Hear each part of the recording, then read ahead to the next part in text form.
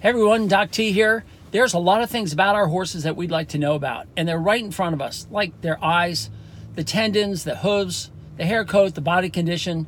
We look at these things every day, and we get an assessment of how well the horse is doing. But there are some places that are out of sight, and if they're out of sight, they're out of mind.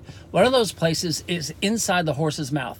It's my passion, and I'd like to bring you in there through a little bit of a quiz, just to have a little bit of fun, to find out what we know and what we don't know about the horse's mouth, and how once you learned what's going on in there, you might be able to help your horse better on the bit and better in chewing the food.